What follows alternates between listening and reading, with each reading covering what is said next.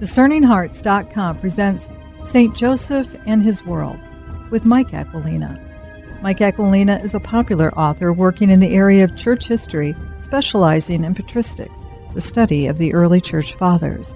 He is the executive vice president and trustee of the St. Paul Center for Biblical Theology, a Roman Catholic research center based in Steubenville, Ohio. He is a contributing editor of Angelus magazine and a general editor of the Reclaiming Catholic History series from Ave Maria Press. He is the author or editor of more than 50 books, including St. Joseph and His World, the book on which this series is based. He has hosted 11 television series on the Eternal Word television network and is a frequent guest commentator on Catholic radio.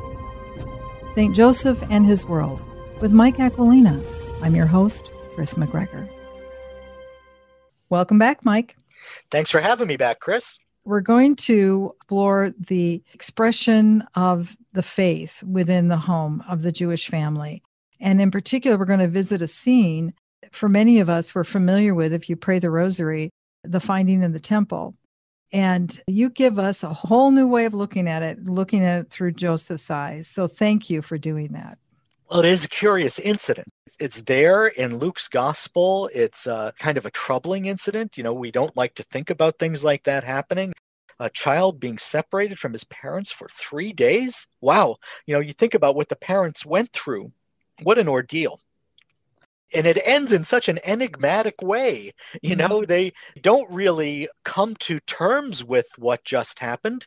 And you know that their relationship is changed from that moment. You know, we're just left to imagine their life afterward because we really don't have any other incidents from our Lord's adolescence. It's important to set the stage of what's leading up to this. There might be some out there who reflect on this and say, well, they didn't realize he was missing. How could you not know your kid was not with you?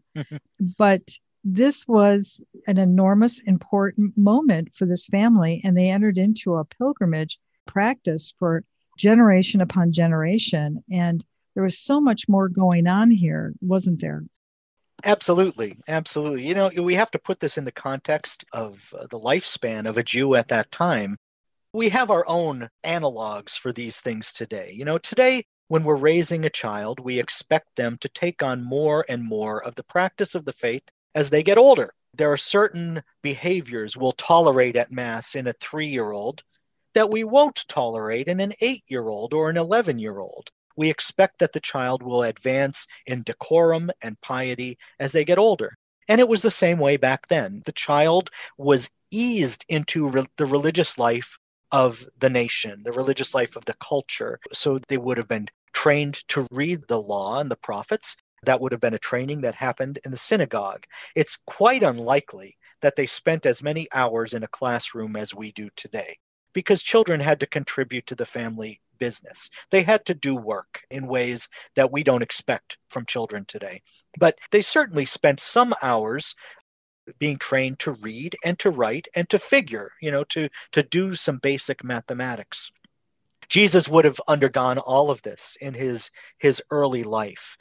By the age of 12, you were expected to take on an adult's role in the community, because you might be married off at any time after that. You know, it was quite possible to be married as a young teenager back then. You were certainly expected to be doing an adult's share of work in the family trade at age 12. In terms of the law, it was then that you were expected to observe the entirety of the law and also to contribute monetarily to the life of the synagogue and to the taxes at the temple. You were supposed to be doing these things at that age. So I think that's kind of the backstory to what we encounter in the story of that trip to Jerusalem, because Jesus is coming into his own.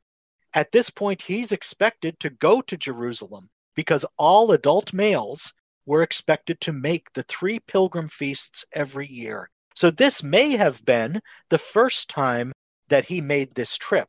And so it may have been the first time that Mary made the trip since she was his mother, because often the mothers stayed back at home with their children while their husbands went and fulfilled the precept of the law.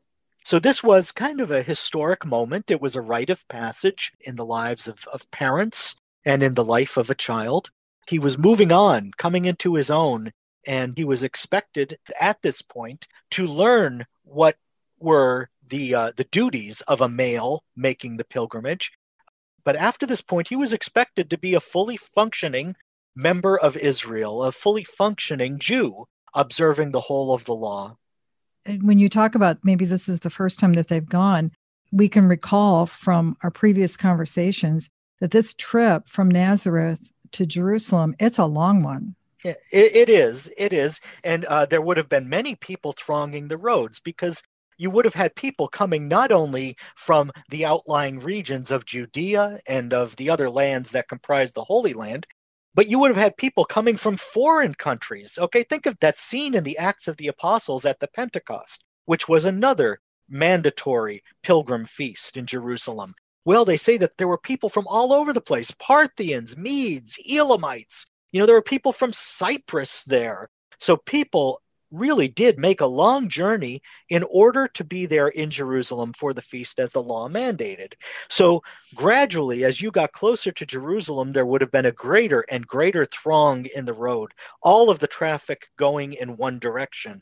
I remember my brother-in-law telling me about what it was like when he went to Woodstock back in the 60s. And he said that the traffic pretty much took over the highway in both directions because there were so many people trying to get to this mega concert that was happening in New York State. So you can imagine that every year this would have been the case in Jerusalem. And of course, there was a premium of space in the city because the population of the city swelled to breaking point so that the city itself could not quite contain all the pilgrims. People had to stay in the suburbs. So economically, it was a boom time for the city and for the suburbs. And I'm sure that many people made their living planning for these pilgrim feasts, planning for the accommodation of the pilgrims and selling them their sacrificial lambs and other things that they might need as they traveled. Because of the accommodations and the needs for that, you would probably, like so many of us do, you start pairing up with your kinsmen, your family, other family members, or people that you know. And so this group that they made the pilgrimage with is probably a very large one. Yes, I mean, Nazareth itself was a town that was peopled mostly by members of one clan, the Davidic clan, the descendants of King David. So it was family, and there would have been the people going from your town. They would have started out on the road, either on foot, on the back of donkeys. So they would have made their way. Some of them would have brought their own lambs for the trip. So then you have to go at the pace of the lamb. So that would have been happening. And along the way, you probably met up with other people you knew, friends from other contexts. Joseph probably encountered some of his clients from his business as a carpenter along the road, and maybe even distant family members from other villages, because there were other villages peopled by the clan of David. So there would have been extended family members on the road as well. You would have amassed a crowd of friends and family as you went your way. And how exciting it was. I love the imagery you help us to see in the approach of the city. Yeah. And, the Wailing Wall, like you said, today is 60 feet high. And that was just one of the retaining walls. Yes. So gradually you would have seen the temple come into view and the city come into view, and it would have been amazing. I mean, think about it. When the apostles make this approach, and from a distance they could see the stones of the temple gleaming in the sun, and it looked so beautiful. They pointed it out to our Lord. This would have been the experience of the pilgrims approaching. And of course, there were certain songs that they sang.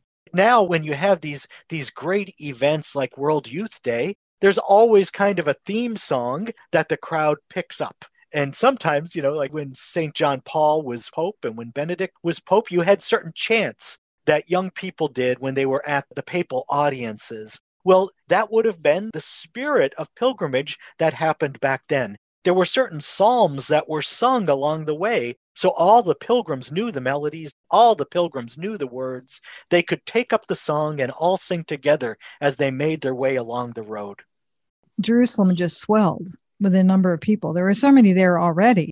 The people of Israel were, like the Catholic Church, here comes everybody, Mhm. and there were all kinds of people who lived in the lands of Israel at that time. There were all kinds of people. It took all kinds, and they were all on the roads those days, and they were all headed to Jerusalem to celebrate the feast. This is where you really helped me, Mike, because in all my years of praying the rosary, and especially all that time spent in the finding in the temple, I didn't appreciate what was happening prior to this, in that Jesus is going with his Father to help offer the sacrifice, offering the lamb to the priests for sacrifice. Yes, Wow. at this age, he is along for the purpose of learning how to be an adult male, so that he could one day lead the Passover himself. So he would have gone along with his dad to have the lamb sacrificed in the temple. Again, you're thinking of this in the context of its fulfillment of Jesus as the lamb who will be sacrificed. But this is the moment when he's kind of coming into his own. He's learning that from his Father. He's learning about a certain degree of fulfillment. He's learning about the fullness of the type. So he's going to the temple with his Father. He's bringing the lamb along. He's celebrating the Passover Seder meal with his Father, and he's taking an active part. A young son would have been there, reclined at the table with his Father, and the normative size was at least 10 people at table for the Passover meal. So you were supposed to take in people from outside your family if your family wasn't big enough to fill the table. You were supposed to provide a place for the poor and those who didn't have family, because Israel itself was the family. So they would bring in others. But a child of that age was expected to take an active part in the meal, in that he would ask the questions about the meaning of the elements on the table, the various courses of the meal. What is the meaning of the bitter herbs? What is the meaning of unleavened bread? What is the meaning of the lamb? And his Father then would tell him the meaning of the individual elements of the meal, because each element had a profound symbolic meaning and a profound historical meaning. Okay, why is there unleavened bread? Well, because Israel had to flee Egypt in haste, and there was no time to wait for the bread to be leavened. This was done in a hurry. So all of these elements of the meal, as I said, had a certain symbolic meaning that Jesus would have had to draw out from his Father, asking the questions that Joseph would answer. We'll return to St. Joseph and his world with Mike Aquilina in just a moment.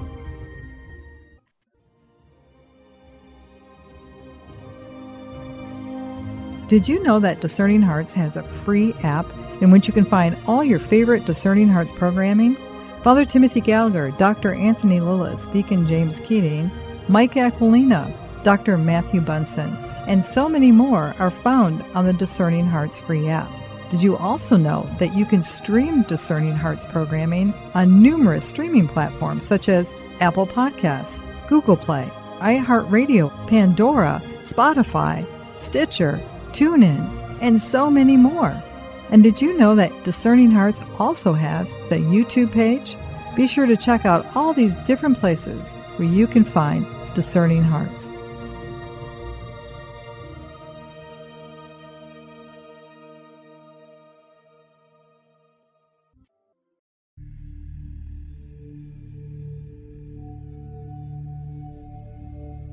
From a letter from St. Paul to the Ephesians, chapter 6.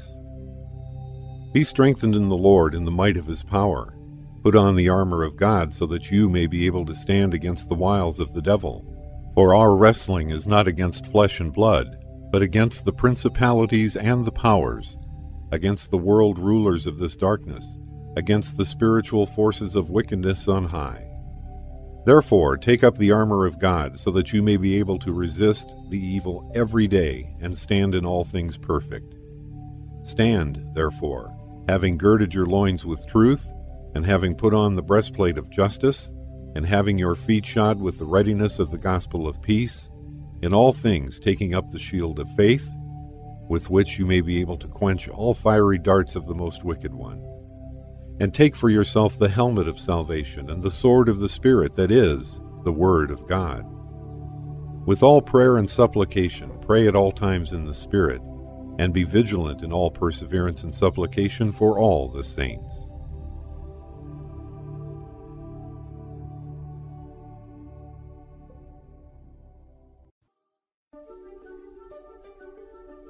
The St. Paul Center for Biblical Theology is a nonprofit research and educational institute that promotes life-transforming scripture study in the Catholic tradition. Founded by Dr. Scott Hahn and with current Vice President Mike Aquilina, the center serves clergy and laity, students and scholars with research and study tools, from books and publications to multimedia and online programming. The St. Paul Center welcomes you to their free online studies. Whether you're studying Scripture for the first time, looking to take your studies to a higher level, or whether you're ready for advanced training, you've come to the right place. In addition, for each track of study, they recommend books that will enhance your study in prayer and build your library of essential works in biblical theology and spirituality. The studies are free. Just visit salvationhistory.com to view a complete library. We now return to St. Joseph and His World with Mike Aquilina. And this moment is so profound, really, because it's Joseph, not Mary. She had to stand back from this. He brings him into the temple. He brings him into this moment. He's handing him into what will become his more priestly role that will fulfill all salvation. I mean, he's the one that is bringing him into this. Wow, what a compelling, very tender moment for us and for Joseph to really see that with his father handing Jesus into this change. He is witness to the change. Yes, we're accustomed to thinking of Jesus' Last Supper as his first Mass. Well, this is where he learned to offer that meal. The Last Supper was a Passover meal. And so this is where Jesus learned to conduct the Passover Seder that provided the context for the Mass, ultimately. This is so important. At the time, the first century, there was a tradition of reciting a certain poem during the course of the Passover Seder. It was called the Poem of the Four Nights. And according to tradition, the four great nights in the history of creation, the history of the world, were all marked on the same night, and they were all the eve of Passover. The first was the act of creation itself. That creation itself took place on the 14th day of the month of Nisan, the Hebrew month of Nisan. So it's the Passover. And then the second great day was the offering of Isaac by his father Abraham, the Akedah. This was the second great moment, and that also took place on this day of that month. The third great date is what we remember as the Exodus, the Passover, the liberation of the people of Israel from slavery in Egypt. And that also took place on this night. The fourth great night was to be the meal of the Messiah, the banquet of the Messiah, the night when the Messiah inaugurated the redemption of Israel. And that also was to take place on the eve of Passover. And of course, that is when Jesus inaugurated this new Passover at his Last Supper by establishing the Eucharist, by offering his body and blood in a sacrifice that would be consummated on the hill of Calvary. So all of this has its mysterious root in that scene that we encounter in the second chapter of Luke's Gospel. That scene of the loss of the child in Jerusalem and the finding of the child Jesus in the temple. All of this is going on between the lines of that story. This is what was taking place in the moments that Luke doesn't bother to mention, because people at that time who were reading the gospel or hearing the gospel proclaimed would have just assumed this action. Once this is completed and it's time to go home, again, people are wondering, how could you lose your son if you're traveling together, even if you're in a caravan? This must have been a pretty large pilgrimage as people are beginning to exit the city and they're on their way. You give us a sense of parenthood in a very busy section, trying to navigate out. It can happen, can it? Right. Jesus was among friends, among family, and he would have been gone for long stretches of time. Yes, this can happen, and it probably did happen because you kind of just assume that the family members who are all kind of hanging together are watching out for your kid. But still, you can imagine the panic. You can imagine the shock when they realized that nobody there knew where he was. And then think about what it would have been like to fight the outgoing traffic, to try to make your way through that moving throng, but going in the other direction. That would have been terrible, and it would have slowed them down. And of course, that is one time when you don't want to be slowed down. You need to find the child. You need to rush. You need to kind of throw yourself headlong into this, and you can't do it. I cannot imagine the agony of those parents at that moment. It must have been terrible. Unfortunately, nefarious figures will harm children. They do it today. They did it then. So that even those thoughts, you brought out, even Joseph, remembering the story of another Joseph who was taken and sold and given away. I mean, all these things could have been running through their mind. That's right. That's right. They were worried about their child because they knew that these dangers are real. They're real in every culture, every society. They're real in every time and place.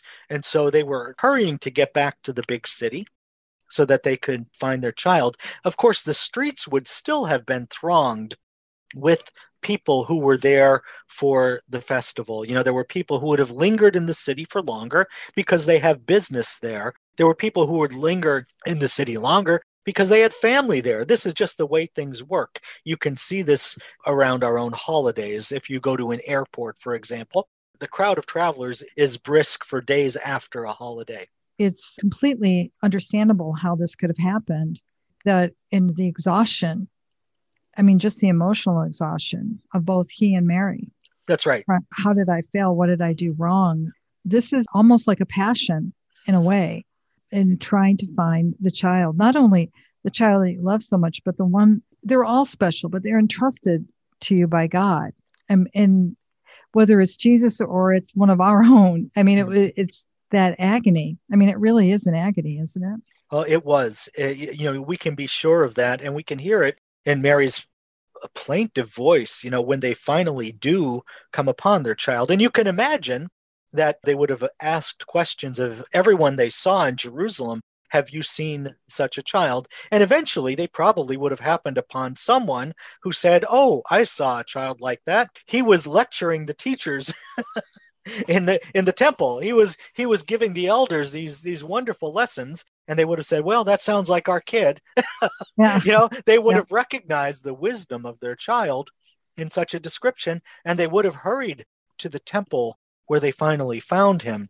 So yes, I know you can imagine them rushing into the city, asking everyone they found until they finally heard some word and got some glimmer of hope. But until that time, it was a true agony that they endured.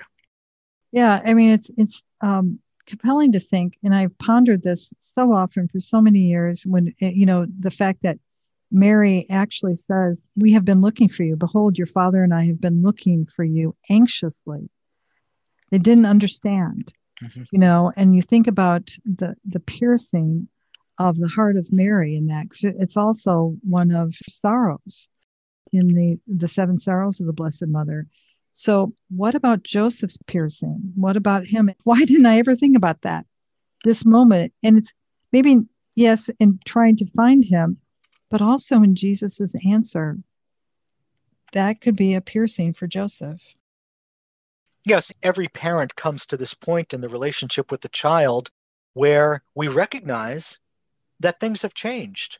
That the child is coming into his own and doesn't quite need us the way he or she needed us last year. We've reached a new stage in our relationship, and there's a certain grief that happens at that time. And it's normal, that we're grieving for the loss of a child as a child, that we no longer are in that role with this kid.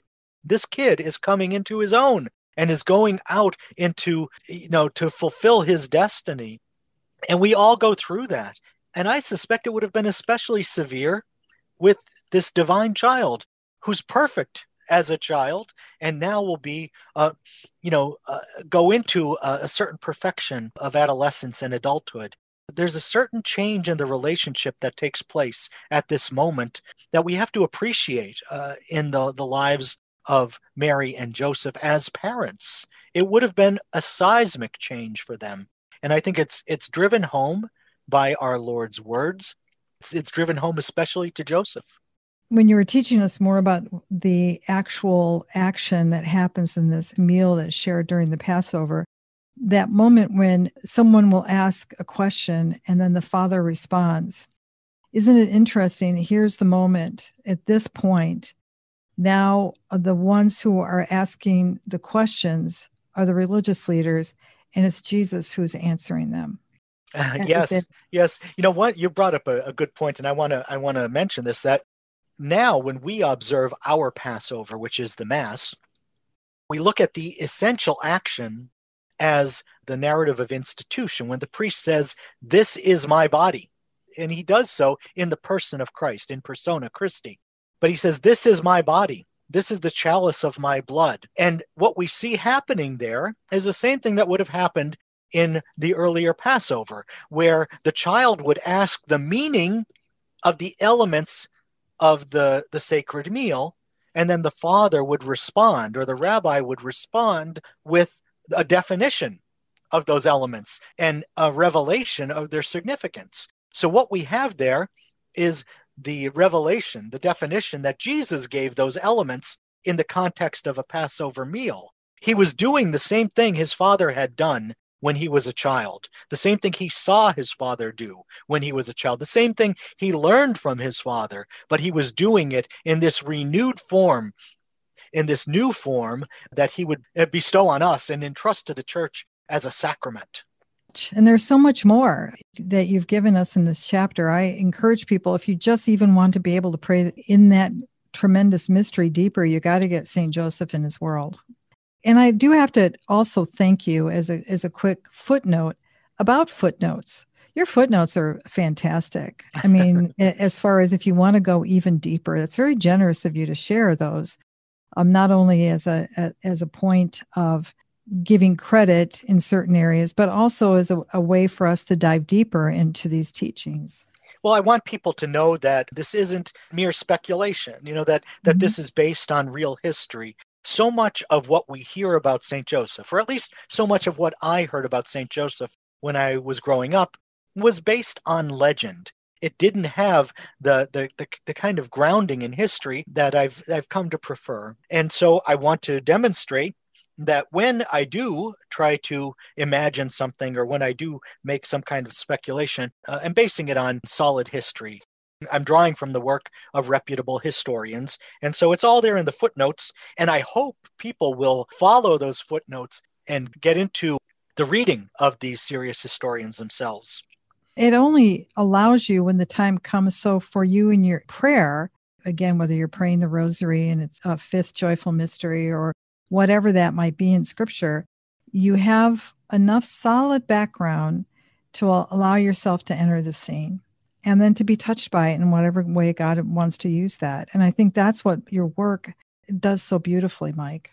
Well, thank you, Chris. That's what I'm trying to do. I am not a scholar. I'm not an academic. What I try to do is take the work of the great scholars and make it accessible to ordinary readers, lay readers like myself.